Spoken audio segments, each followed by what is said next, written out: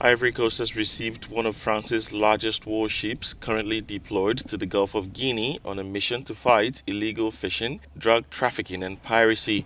The ship arrived the commercial capital Abidjan Thursday with a detachment of 300 troops, 60 vehicles and currently 2 helicopters aboard.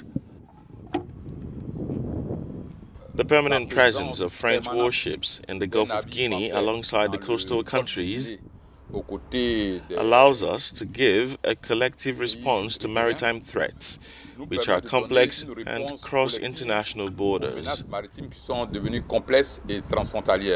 The soldiers will join training with other French troops based in the region to learn from their Ivorian counterparts, according to the commander of the ship.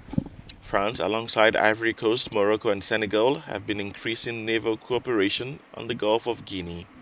Our French forces are less familiar with this terrain. We are delighted to have the Ivorian soldiers and sailors and the Ivorian marine commandos to be able to help us maneuver better on the ground, which they know better.